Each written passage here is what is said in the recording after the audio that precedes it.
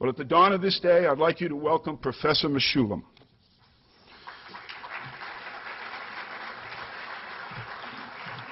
Professor Mechoulam comes to us from Hebrew University in Jerusalem, and he needs no further introduction from me. Thank you, sir. Thanks, Al. There's your clock, sir. Thank you for inviting me. It's a pleasure to be here. To be with friends is always a pleasure, and I hope that we shall have a very pleasant meeting. Just one sentence. I enjoyed what you said, Al, but you know, for somebody coming from abroad, for a foreigner, you Americans like to whip yourself too much.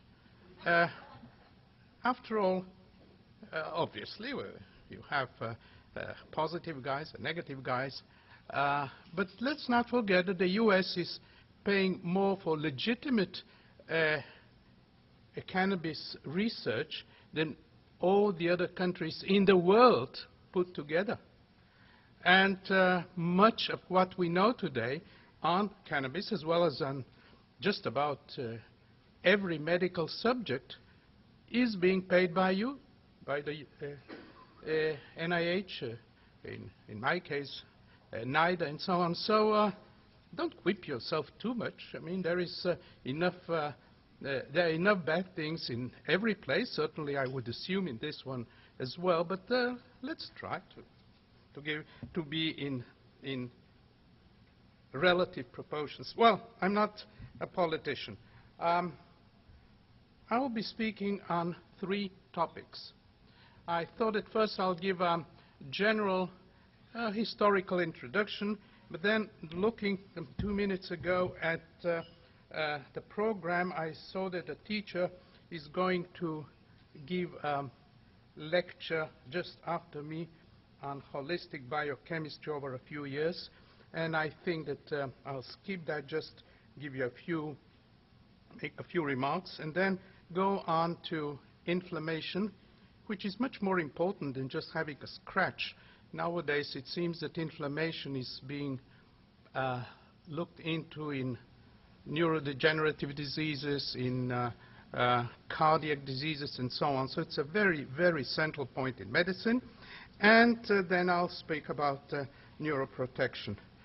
We are talking about something, about cannabis, that has been used for several thousand years. These are one of the few very old remaining records, clay tablets, and that's why they remained around in the Middle East, because they were written on clay tablets. And the Assyrians, about 3,000, 3,500 years ago, left us those clay tablets, which they more or less mentioned what we know today, namely that the drug is one that takes away the mind, and that's the Ganzi Gunu. They named not the plant, but they named the action. They named Azalu, the same plant used for neurological diseases, and the same plant under a third name used in religious rites. So it's not that different from what we know today. Then if we skip a few thousand years, then we see that the Romans, and the Greeks actually, and the Romans knew quite a bit. And I took out something on inflammation alone. And Dioscorides, of course, is the father of most of the medicine that was used in Europe for about 2,000 years. And then if we skip another 1,000 years, or 2,000 years, then I took a few citations from literature in the UK, and they were pretty good physicians, although they didn't have much to work with.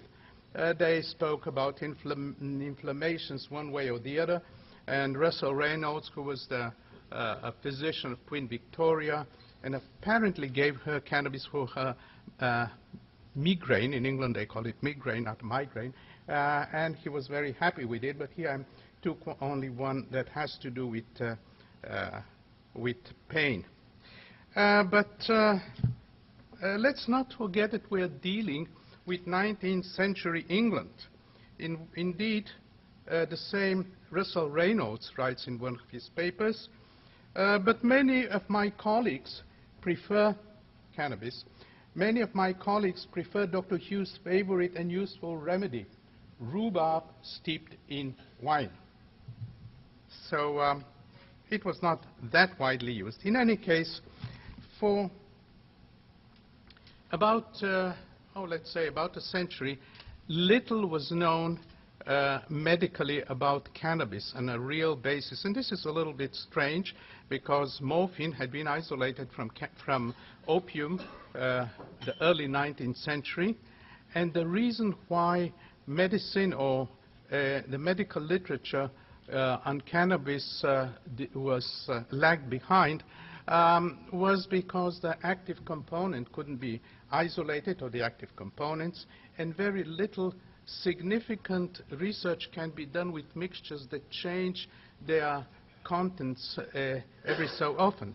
So there was little known, although some very good work was done both in the UK and in the US. In the US by several laboratories, and in the UK by Lord Todd, who got very close to finding the actual active component, but unfortunately the methods that were being used were not sufficiently developed in that time, and therefore the field remained in stagnation for quite a few years more. In the early 60s, we were able to get quite a lot of hashish from the police. You know, working in a small country, it's sometimes useful. You call the head of the police and say, hello, you remember we were together at, I don't know, somewhere.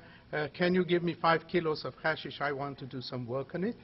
And he called the head of my institute and said, can we depend on him? The fellow said, oh yes. I was a very, very young fellow at that time, just had come back from the Rockefeller Institute in New York doing some work on natural products. He said, sure. Okay, let him come over and pick up 5 kilos of good hashish. Then it turned out that both he, the head of police, and me, we had broken just about every law the Ministry of Health was making a fuss. But again, they signed a letter saying, okay, don't do it again, just you should get it from us. And I've been getting him from them ever since. But in any case, we looked at the contents of cannabis, of hashish. Hashish is much more potent than marijuana. And we were able, over the next few years, to isolate about a dozen cannabis constituent. Now there are about 60 of them. Most of them, all of them actually, are based on the same type of skeleton.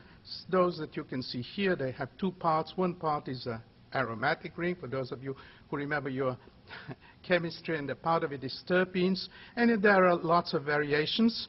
And all of the 60 cannabinoids, including the first 5 of 10 that we isolated, are based on the same principle. Surprisingly, only one compound turned out to be psychotropic, to cause psychotropic effects which are typical for cannabinoids. But before I go on, I want to show a few compounds, acids, cannabinoid acids, which are present in the plant more than they're present in dried marijuana or dried hashish, because they change, they decarboxylate. And they turn into THC or in cannabidiol. But these compounds, people have not looked into them. These compounds are potent anti-inflammatory agents, and they have no CNS activity, to the best of my knowledge. And nobody has looked into them since we isolated and published their structures many, many years ago. I wouldn't tell you when. Don't want to look that ancient. But we published them, we looked, and so did they're anti-inflammatory. As a matter of fact, we tried to look into the literature, and it turned out that a Czech group in one of the small Czech towns in Bohemia had a mixture of these compounds in their hands in the late 40s, and were using them as an anti-inflammatory mixture for inflammations on horses. They were just putting the mixture on horses, and then the inflammation just disappeared. Nobody has looked into them since.